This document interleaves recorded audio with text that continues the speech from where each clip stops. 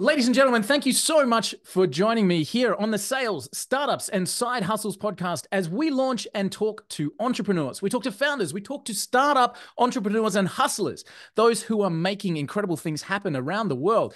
And to that end, we have a special guest today who is going to rock your world. Her story is incredible, from retail sales management all the way through to starting magazines, subscriber newsletters with tens of thousands of followers. She's one of LinkedIn's major influencers with over 70,000 people following her every move on LinkedIn. She's a personal branding specialist. She has come from being the stage queen and now is the founder and director of her own company. She is none other than Mary Henderson, and it is a huge pleasure to have you on the show. Mary, thank you so much for joining us. Oh my God, Walt, what an introduction. But I'm actually really excited to be here myself. So, it works both ways. It's so great to have you. Now, I've been doing a little bit of research on you and finding out you're no stranger to podcasts. You've been on podcasts, you've been on YouTube interviews, you've been on stages all around the world. How did this all happen for you? Actually, let me start with a better question. You went from straight out of school, you went down the musical arts theater path.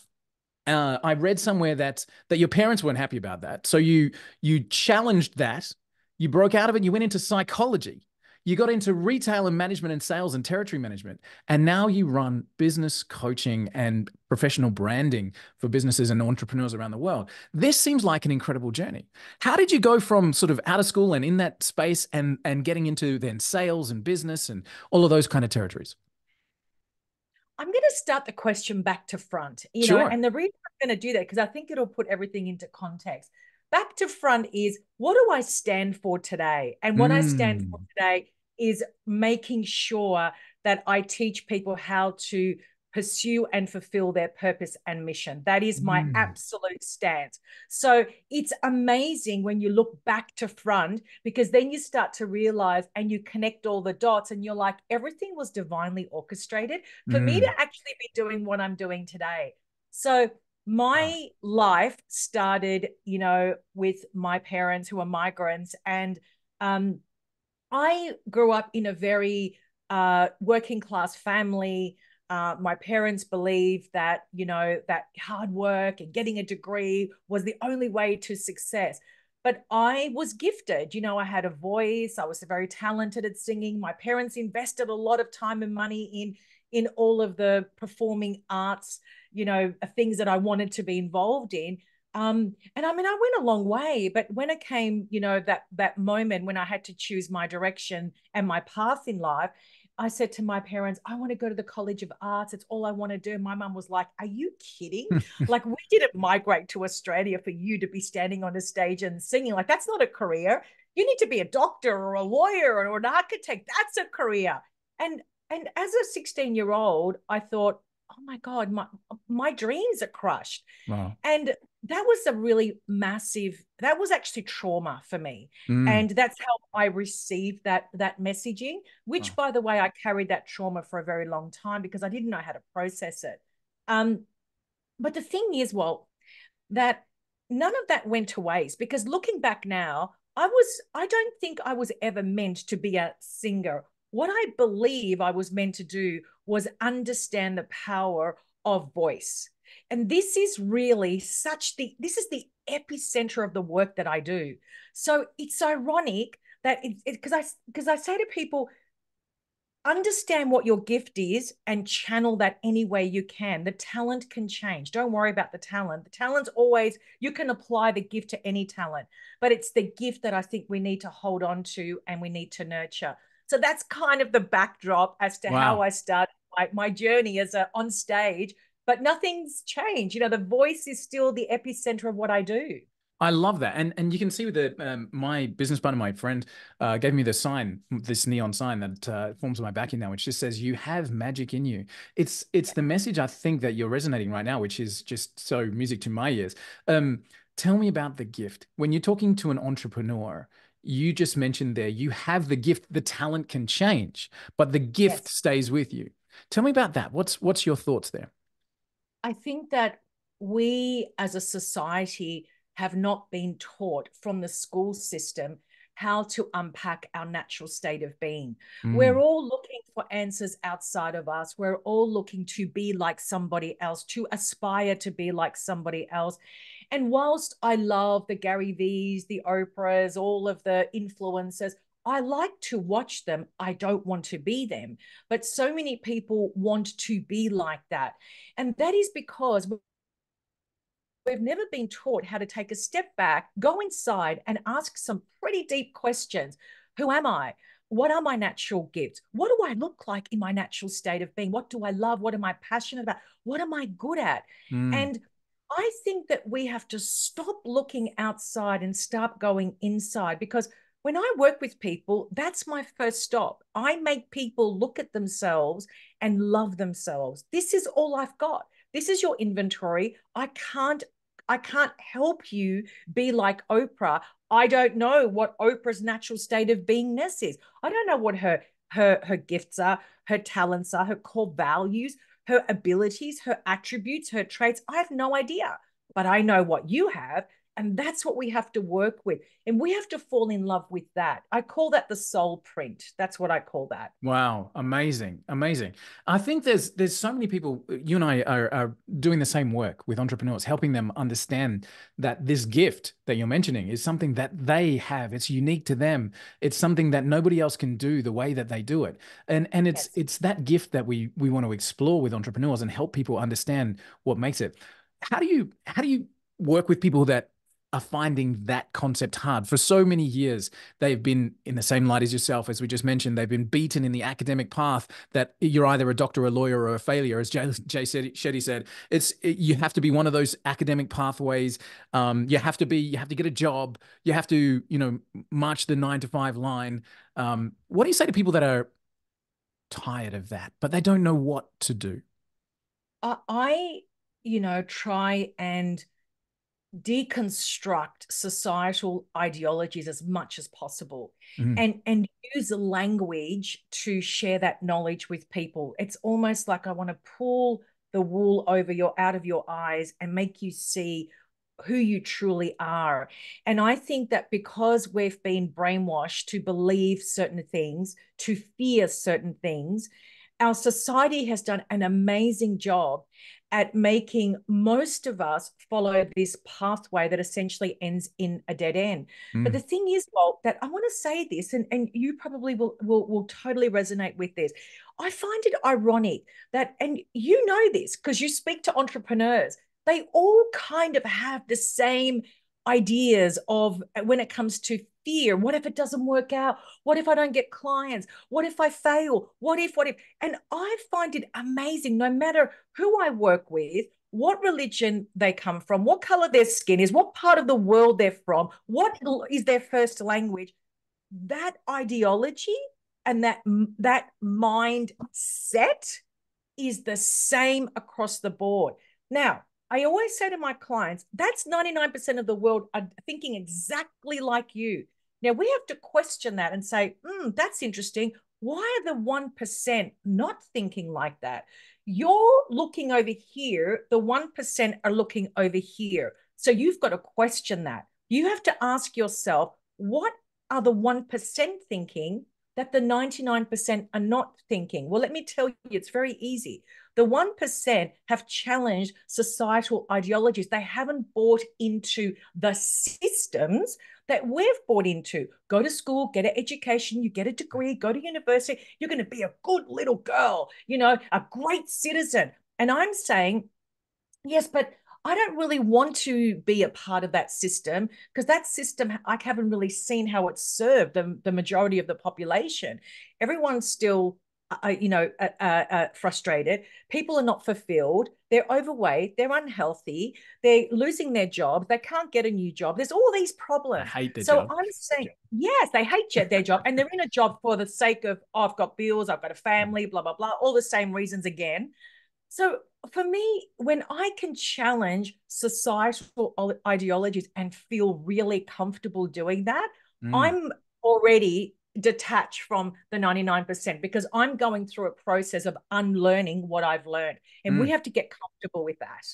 So I think, like, looking at your academic history there when you were studying a major in psychology at uni, Yes. and talking now about the fear that is prevalent in every entrepreneur and every non-entrepreneur, in every human. Let's go with that. There's those fundamental fears of, am I going to be good enough? Am I going to make it? What happens if? How do you think entrepreneurs deal with that differently than, I guess, people who are not willing to look at those options? Well, I think that there's two type of entrepreneurs first and foremost. There's the people that have got side hustles that call themselves entrepreneurs, and that to Mhm. me is not entrepreneurship. Then there's the entrepreneurs who are the risk takers who say, you know what, I'm prepared to lose everything and fail as much as I possibly can, but know that I actually pursued my path. That's the entrepreneur that I'm talking to. Because Mm, the thing is that if we don't have that notion that I can fail abysmally and I can lose everything, but I'm okay with that. That's the start of the journey for entrepreneurship from my standpoint. And, and I've been down, this is my third startup. I've had two tech startups before that. And that was my ideology. It was like, I don't care if I fail and I don't care if I lose everything, but I need to do this. mm. So, Not so trying is actually failing more. Exactly. That's exactly right. But the thing is that I feel that with entrepreneurs, that the true entrepreneurs, we kind of think like that, Yeah. and we're risk takers. We're okay with being uncomfortable. And it's not foreign to me. I'm not afraid of failure. I don't care what people say. I am here to fulfill my purpose and mission. But I also believe, Walt, that entrepreneurs need to belong to other people like us so we can feed off one another, support Mm, one another, advocate for one another. Because I think that doing entrepreneurship on your own is very, very dangerous, yeah. and it's very, very lonely. And so even just doing these type of podcast type of scenarios is very powerful, because here we are, you and I, for the next 35 minutes, bouncing off one another, building relationships, collaborating in some shape or form. But I'm never going to forget you. You're always going to be at the back of my mind or front of mind Mm. or top of mind, and vice versa. So I feel that with true entrepreneurship, we do need to find a place that we can belong to actually just bounce off ideas, because it is a lonely world when you go down the true path of entrepreneurship. So it's interesting, we're talking about the numbers there. We're saying, the 1%, the 99%, and looking at that lonely journey, even just tapping into resources like this, getting hold of podcasts, being a subscriber to your newsletters, which, congratulations, by the way, looks incredible. The being connected with information from external sources is such an important piece, because you genuinely do feel like you're on your own. I've done the mental struggle thing. We had a business go under and nearly cost me my life and my family, a father and a husband. That was a terrible, terrible time. And that mental health space for entrepreneurs is a dangerous one. But for anybody that's listening, if you're on the treadmill or you're in the car, the actual community of entrepreneurs are connected by a I don't know, an energy. Even if you're not Yes. in a membership, even if you're not standing next to each other in a coffee shop, there's an energy between us that always recognizes who you are, what you're doing, how you're creating, and tapping into that, I think, is a huge thing. So, Mary, as you're developing this out, and if I can dive into the newsletter just for a second, wow, for a start, like, in today's day and age, we've all got too many things that we're subscribed to. There's too much notifications in your inbox and on your phone. To build a newsletter up to nearly 10,000 subscribers as I'm recording this, and you're only 3 episodes in, which is incredible. Yeah. Not only that, to have 70,000 people following you on LinkedIn, what you're creating there is a community, and you're leading that community in an incredible way. How are you how are you writing that? How are you connecting with your audience using what you're doing with your Mary Henderson coaching and putting that into a digestible format? What's driving you to have that voice into the community? I decided this year, Walt, that I was sick and tired of just noise, these self-proclaimed influencers, and especially on LinkedIn, actually, Mm, it's the same thing over and over again, rinse and repeat, do this to get that, do this to get that. And it's all based on an individualized experience, which I totally appreciate. But to me, Walt, being calling yourself an entrepreneur and selling LinkedIn services, to me, is not entrepreneurship. That's just a job. So what I wanted to do this year was I wanted to put the light on wisdom. That's where I'm going. I want to I want to make people see that they are sitting on a gold mine called wisdom currency. That is the highest form of currency that exists in the world. Knowledge and information is not currency. It's just filling up a lot of empty holes in your soul. But if you don't understand that knowledge and you haven't experienced that knowledge, what is it? It's just more noise, right? It's just being able to articulate somebody else's experience and somebody else's voice through your words, but really you're copying and pasting. No, what I want is I want to show people, look, I'm going to put a light on wisdom. And everything that I share with you comes from that place. It doesn't come from a place of reading 2 or 3 books, attending a weekend seminar and getting a certification and calling myself an expert. I don't even call myself an expert. I call myself a specialist, but I don't call myself an expert. Why? Because I'm a student of life. I'm always learning. So wisdom is very interesting because there's 2 layers of wisdom from where I stand.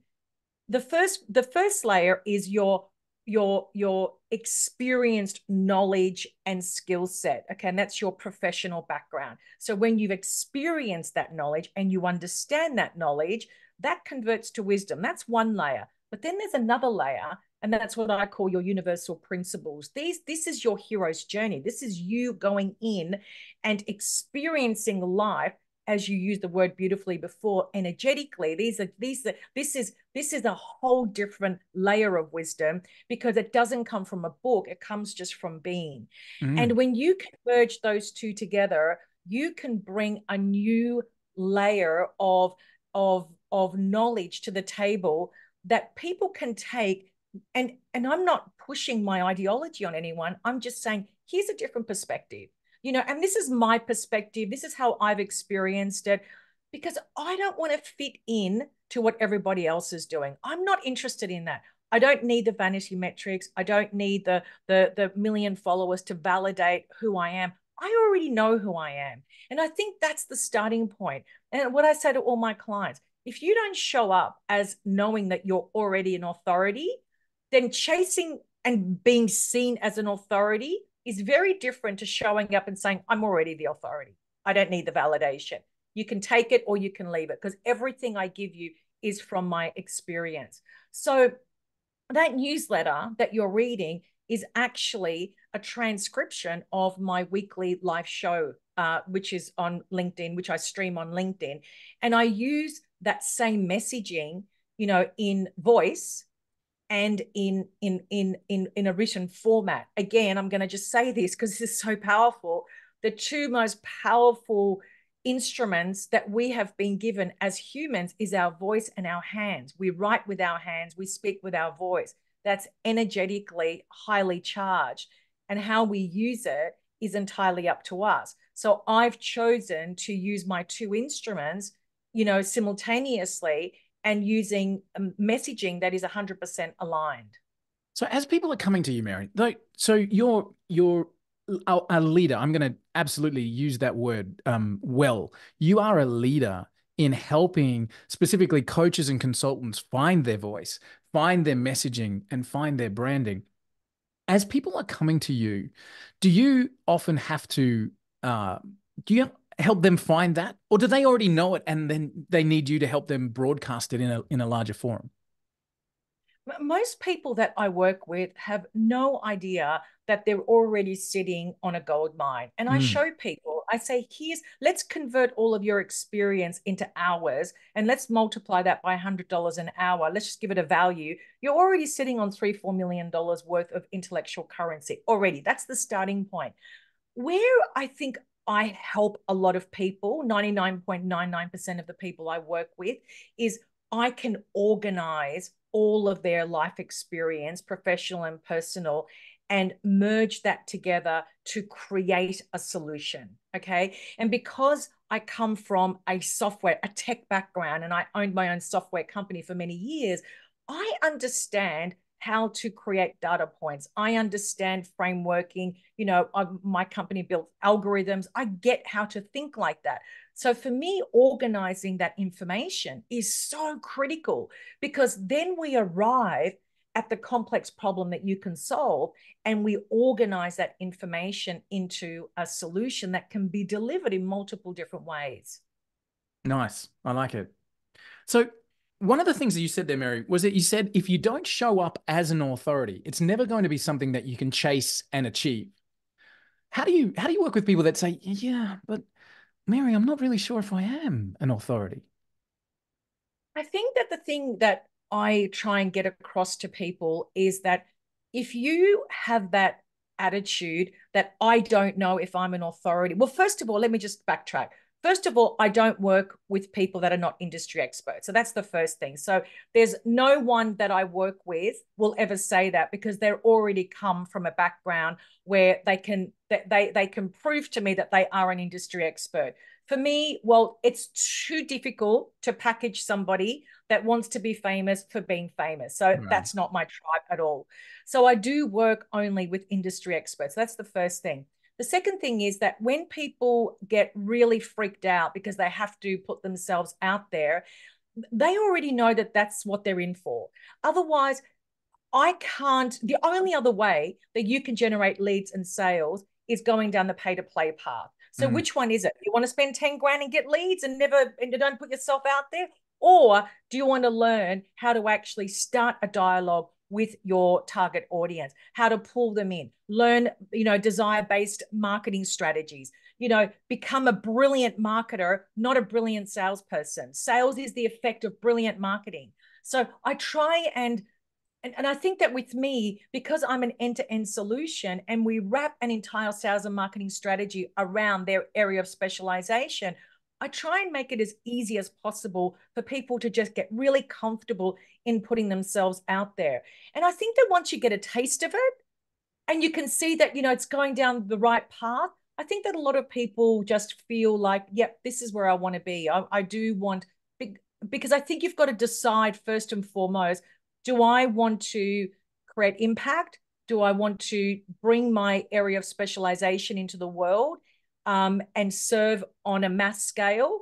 Or do I want to be super, super, super tight and little, and then I'm not going to be the right person for you? Because I do promote the idea of you've got to use your voice and you've got to use your hands. I love it. So, as you mentioned, there's two different types of entrepreneurs, and you mentioned your ideal audience are not the side hustles on the weekend, selling stuff on eBay kind of people. Your clients are the ones that are starting something big and making. And you used a really important word there, impact.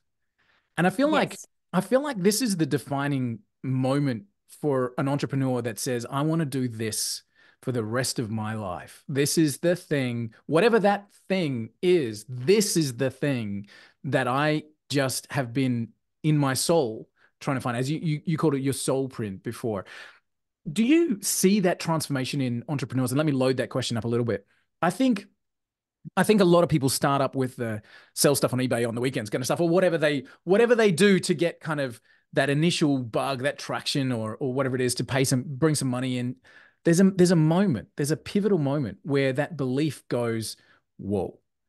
Do you see that happen as a transformation with people in your group?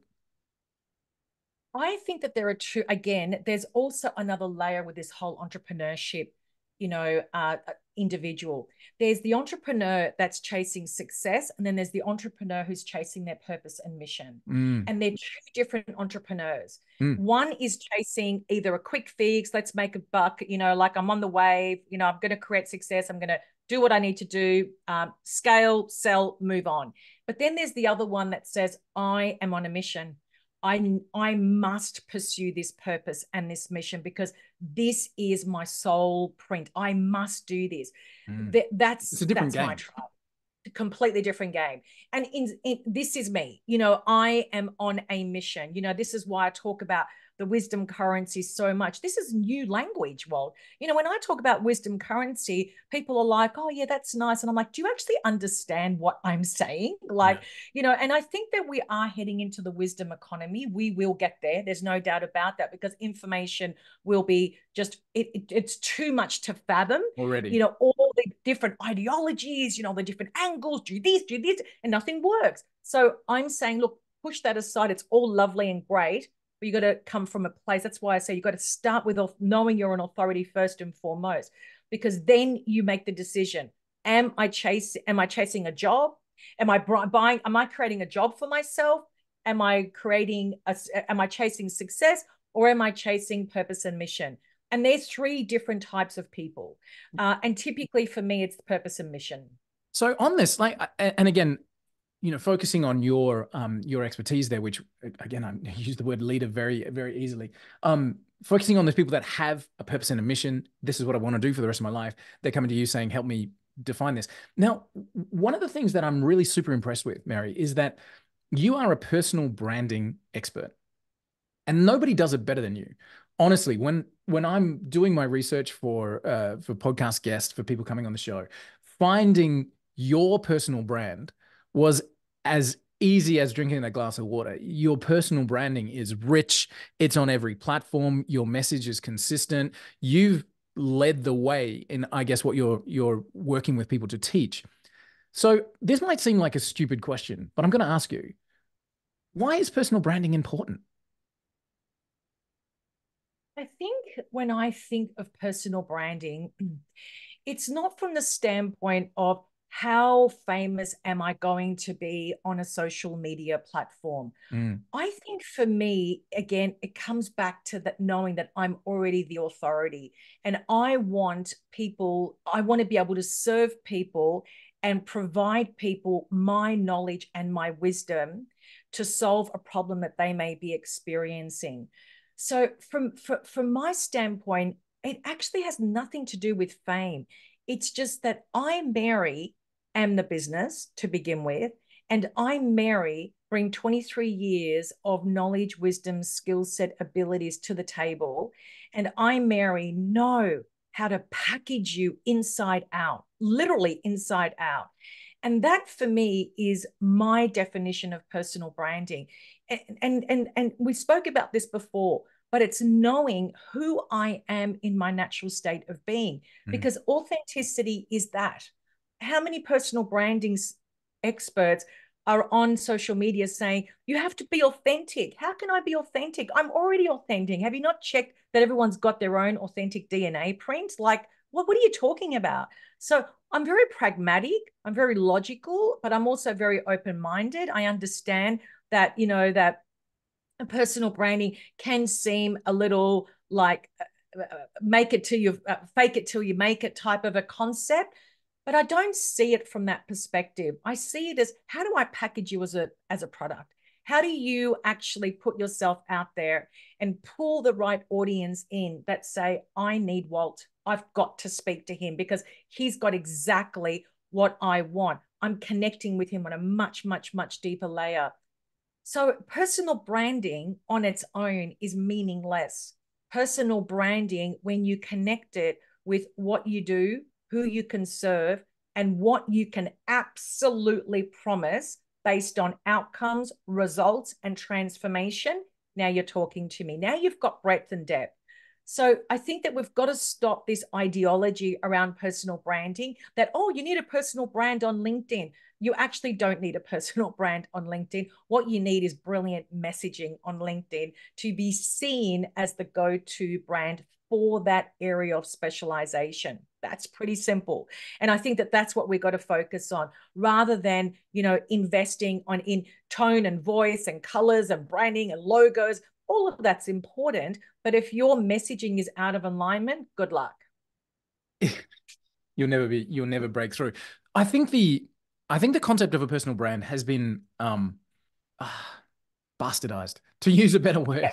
People have sold a personal branding tack, and it's, you know, a new logo and a headshot and a whatever. That's not what you're talking about. You're talking about genuinely finding your method of authentically being the voice in the space that you are. And to the people that might say, well, why do I need that? Here's the thing. If you want to stay small, you don't. Really, you don't. If you just want to keep plugging away at what you're doing, then you don't need a personal brand. But if you genuinely want to take that level up, if you want to hit that mission and purpose, then you're going to need to be seen in the marketplace the right way. Now, if you're an introvert, right? If you're the, I run a software company as well. So if you're the, I just want to code all day and, that kind of stuff. If you're the business owner and that's your space, there's going to be a day when you're going to need to get publicity if you truly want that coverage. And that's why this personal branding message is such an important thing. So Mary, as people are coming in, and again, I want to talk to the coaches and the consultants just for a moment. So people who own a business and want to make an impact via the delivery of coaching and consulting, which is your key audience there. When they're coming into personal branding, how do they make sure that they're defining themselves in a crowded marketplace? How do they make sure that they are the one that people see and say, I want to work with you? Well, it comes back to what we were saying before. It's really understanding who am I in my natural state of being. In fact, we don't even start at personal branding first, because personal branding is actually the effect of the solution that they bring to the table. It's actually understanding the complex problem that I can solve first and foremost. And then understanding what does that solution actually look like, and then how can I solve, who needs this problem solved. So I think that is actually the first step. So working on personal branding as in that's going to get eyeballs on my content, no, that's actually not the truth. That personal branding at a very high level is just branding. Okay, my look, my feel, my tone, my voice. So that's not going to get you anywhere. But we have to actually start at understanding what is the complex problem I can solve, and what does that look like as a solution, and who needs that solution solved. The personal branding is over and above that. That's the next layer above that, because the next layer above that is, okay, so let's unpack all of the attributes that make up you, unapologetically you, your core traits, your persona, your core values. I mean, what about your brand story, your proposition? All of that wraps around your core offering. A lot of people say, oh, I know what my values are. My values are love and trust. And I say to people, well, actually, it's not love and trust, because you don't love yourself and you don't trust yourself. So it's not, that's not your core value. You may think it is, but you don't live by those values. My core values are truth and freedom. I am a truth and a freedom fighter. Everything in my content, you will feel that. Everything I produce, every podcast I'm on, you can see the language I use all aligns with my core value. And this for me is fundamental, absolutely critical. You read my brand story, you went to my website, it's 100% aligned to our conversation that we're having right now. So I think that there's a lot of moving parts that need to be glued together, and people want a $99 solution and they want to try and figure it out for themselves, which there's nothing wrong with that. It's just that if you want to be seen as the go-to person, you have to understand how to glue it all together so you can be seen as the go-to expert. And then only then, after you've defined the branding, then and only then can you create a whole messaging campaign. Your content strategy, etc., cannot be done without those two moving parts implemented first. For sure. For sure. I was reading somewhere that somebody said, and they defined brand better than anybody else I've ever heard. And they said, brand is what people say about you when you're not in the room. Yes. I think that's so defining that, creating that, you can create that conversation, which I think is really great. Mary, can I wind back a little bit? Can I go to that first business that was yours? So after you worked with Belkin, you were to sales management, and then you launched your own digital marketing agency. Yeah. What was the catalyst? What made you go, that's it, I'm out. I'm ready to go back. I'm taking the world by myself. I actually, before I started my digital agency, I actually started another startup, and that was being a direct competitor to Belkin. Oh, so right. when I left, this was actually an amazing story, because I was in Belkin. converted that business from a 4 million to a $54 million business in 48 months. It was Wow. unreal. Damn. So I was on fire. And so I had a meeting and I knew I could see so many opportunities that were missing in that business. And so I sat with the president of our company, who was based out in California, and I said, I have got a solution to your problem. You know, like, here's what I'm thinking. I did a whole presentation. He loved it. He said, let's do a rollout. Let's trial this. Let's see what happens. And I said to him, I want to partner with you. I want to run this business in your business, and I want to head it up. I want to do it with you. And anyway, so various things happened and it didn't eventuate. And then I just remember sitting one day and what happened is that I was traveling so much. And I mean, like, literally, I was on a plane twice a week, you know, international travel, and it was a lot. Yeah. And I remember waking up this one morning and I had just blood pouring out of my eyes, my nose, my Oh my mouth. God. I was really scary. And so my husband called, the ambulance. They came in. I thought I was dying. I'm like, am I dying? Am I dying? And I just had a burst, vessel in my nose. Wow. But what happened is that kind of put me out for a whole week. And I just realized in that moment, I got to change my life. This is not what I want to do for the rest of my life. And I put in my resignation, and I knew that I had an opportunity that I was going to just go for. I didn't know how I was going to do it. I had no idea. I just resigned. And then I was like, okay, what am I going to do? I'm going to take on Belkin. I'm going to actually be their competitor. So thankfully, I had some really awesome connections in retail, some of Australia's largest retailers. And I sat down with the buyers and I said, listen, I want to create your own exclusive tech peripheral range. We're going to brand it. I'm going to give it exclusively to you.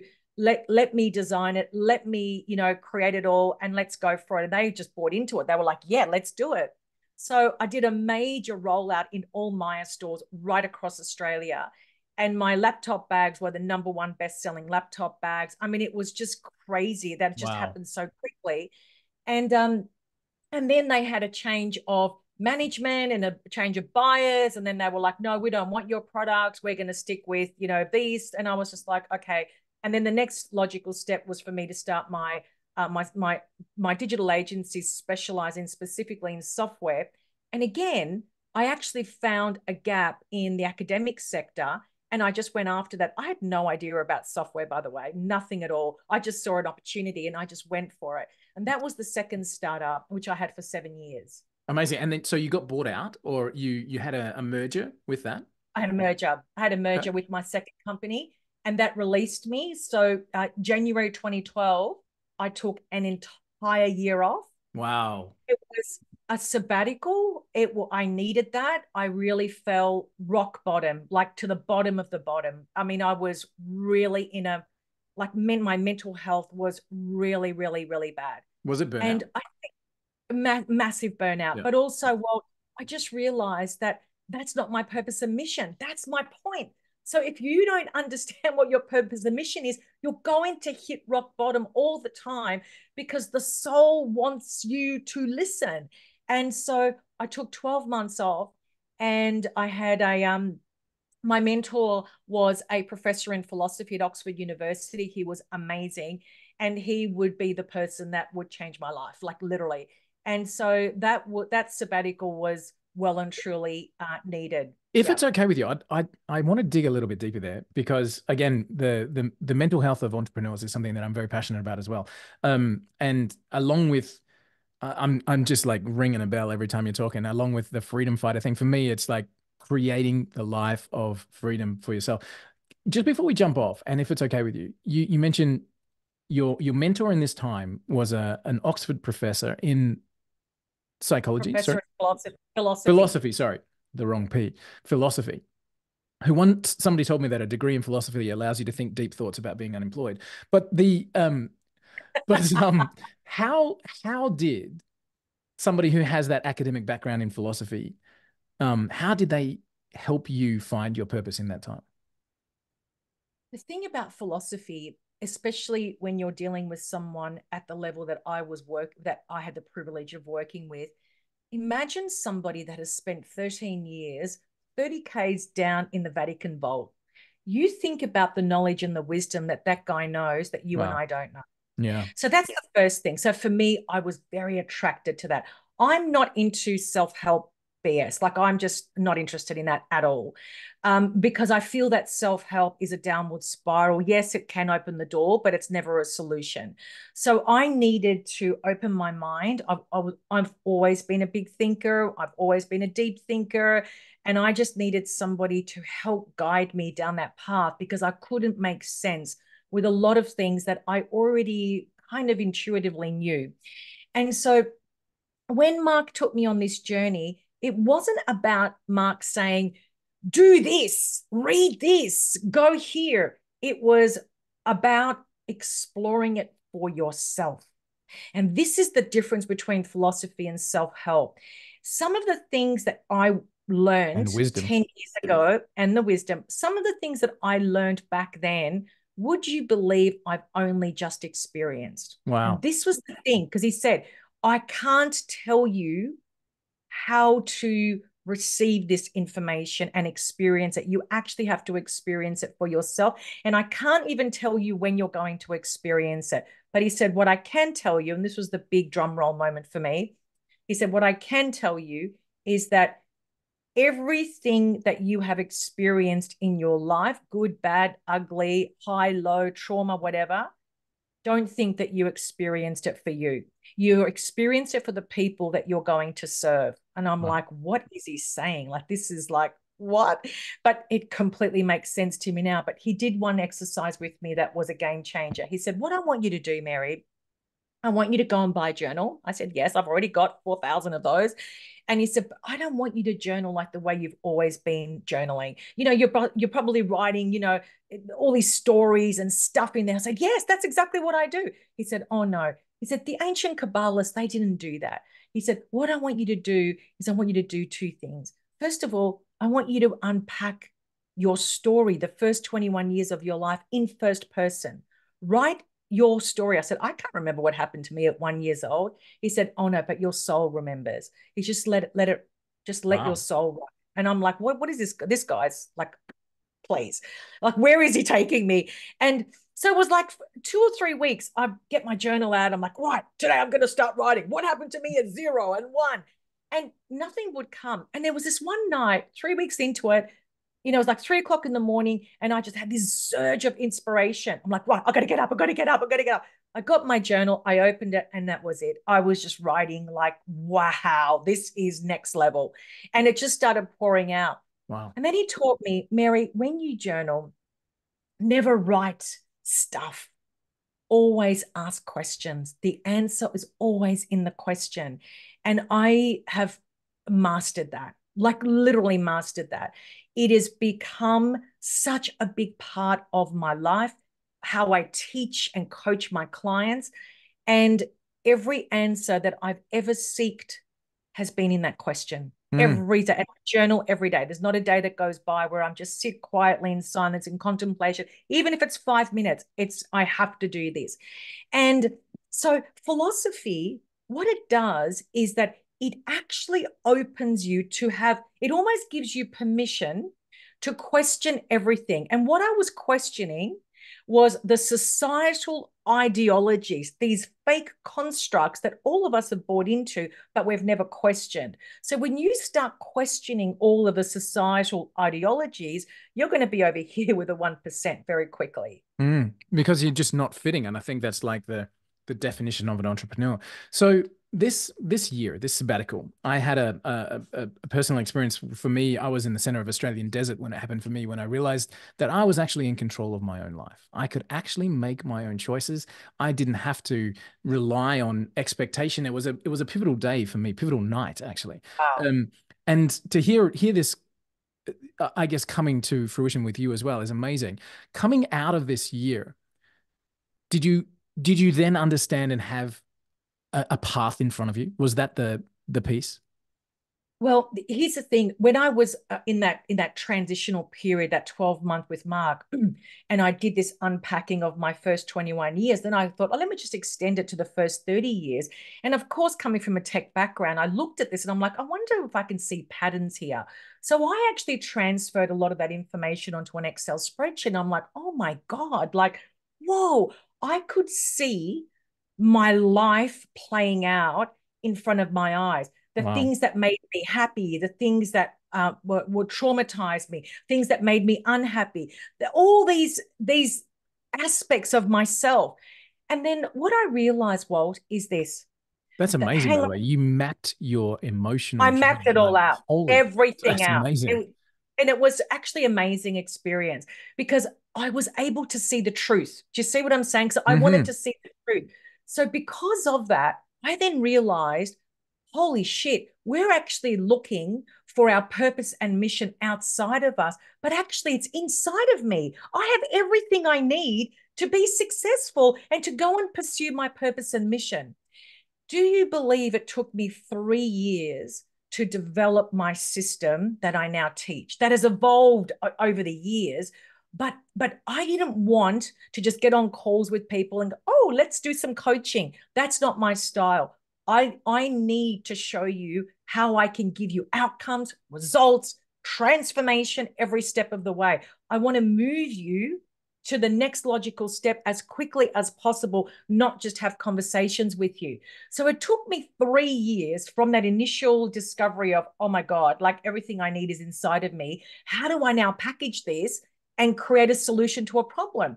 But the other thing, and I do want to say this for the people that are listening, this is what I discovered, we are multifaceted human beings. We can never be a one size fits all. That is a societal ideology. Become a doctor and stick to that. Become a lawyer and that's what you're going to be. And I'm saying, no, sorry, I'm a lot of things and I need to bring all of that into my solution.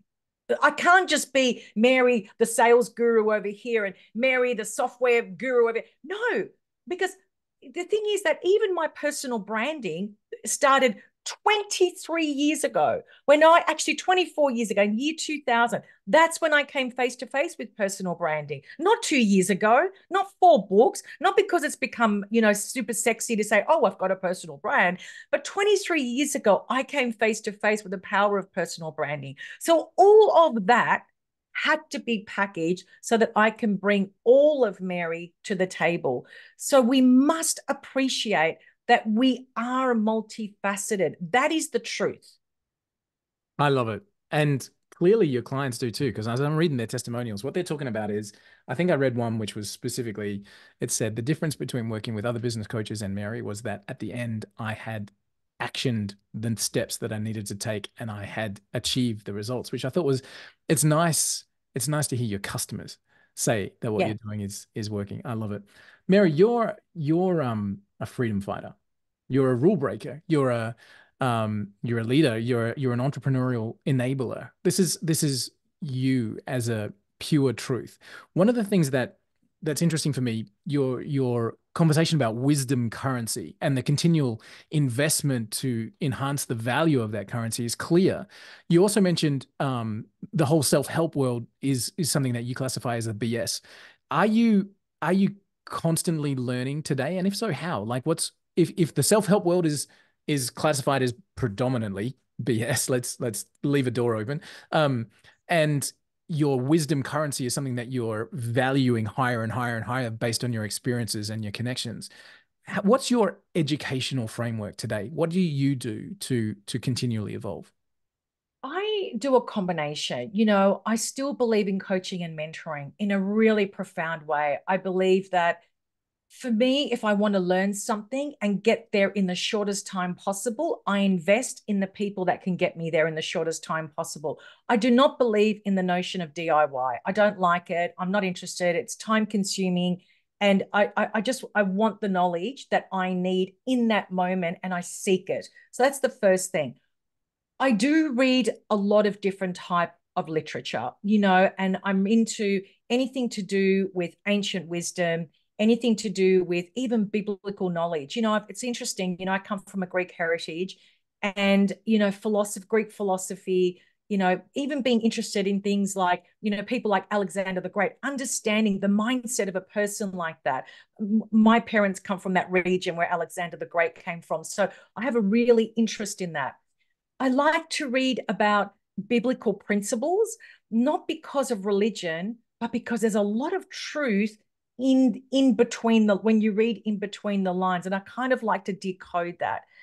And I think most importantly, Walt, I trust my inner knowing. And this is where my journaling comes in. And when I'm asking questions and I'm trying to find answers, I'm always, always guaranteed directed in the right direction. Always, always. It's never let me down, put it that way, which is why I believe in it so much. So I'm a combination of, but I do not read self-help books at all, at all. I have no interest in them whatsoever. I am really anti self-help. I don't mind if people read it as a door opener, and that's like they can see the crack in the door and they walk through, but you've got to go deeper. For me, everything starts inside myself. So I do a lot of internal shadow work. I really come face to face with my fears. I'm not afraid to see that truth in myself, where I have weaknesses, where I'm not seeing, where I'm choosing not to see.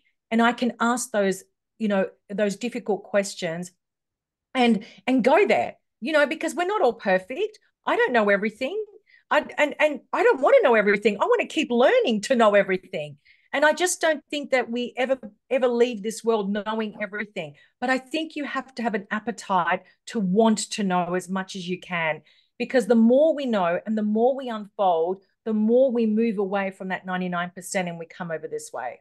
Amazing. Amazing. Everything you need is already inside you. So just getting to know yourself and understanding who you are and recognizing that that's enough.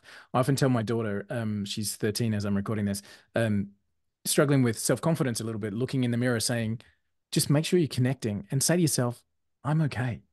I'm okay. This, like for me, the realization in the same way, everything you have is who you're supposed to be. It's everything you need. You've got it. You've got that whole package. It's there, right there. All you need is to feel comfortable with who you are and be able to move that forward. Incredible. So you mentioned that working with mentors and coaches is something that you are a big advocate of. Do you have a mentor and coach right now? Are you working with somebody No, in a formal arrangement? not. Okay. If you were No. your own coach, what would you say to yourself? I think that I'm going to stick to that whole idea of that self-belief is where it starts. Like just constantly challenging yourself, go deeper and deeper and deeper. And I do a lot of this work more now than ever before. The other thing that I'm getting really into now is and knowledge is one thing, but also our physiology is another thing. And I think that this is very, very important. So for me, it's not so much around having a coach, but right now I'm really focused on, nurturing my body, my nervous system. So I have a physio that specializes in this area, and I'm with him every single week because I really need to nurture my body and really bring down that fight and flight as much as I possibly can. I'm a fairly grounded person, but really, really looking after my body and nurturing that is where my focus is right at this point. And I think we have to do that. We can't do it all. Well, we can, but what I'm saying is that for me, my priority at the moment is my physiology. It's really critical. And then, who knows what will happen, in 2 months from now. I'm not surprised, by the way. I'm really not surprised. I said to you before we started recording that making you look good would be easy for me. I think I'm not surprised just purely because you've done that journey of philosophical understanding of who you are and where you're headed, and the pathway that's there, and the emotional wisdom, the wisdom currency, as you're calling it. I'm not surprised now that you've ventured into the physical to understand that as well and get a great understanding of the whole picture and make sure that, there's so many different facets of that you can call on. This to me is a true guiding conversation, you and I. I think I'm hoping that as people are listening to this, they're recognizing that A, it's okay to be me. A and B, it doesn't matter if I believe it strongly enough, then I can make something happen all this way down the path. I hope people are understanding that if you're in a dark place, there's light and it's been achieved, and it's definitely something that you can walk towards. As I look at maryhendersoncoaching.com, and I look at people being able to find you on Instagram and Facebook and LinkedIn especially, where will we see you and your influence and your touch points in the world? Where will we see you over the next 12 months? I think that I'm going to really amplify my presence across LinkedIn. I think that LinkedIn is such a major opportunity for so many entrepreneurs, especially when you think that there's only 1 billion users on LinkedIn and only 3% of those users are creating content. I would say that 80% of the content is pretty average.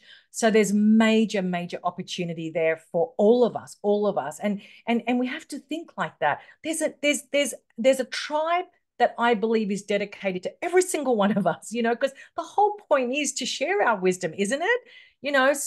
So I think that for me, I'm really, really focused on amplifying my presence on LinkedIn, but very strategically and deliberately, Walt, not just for anyone.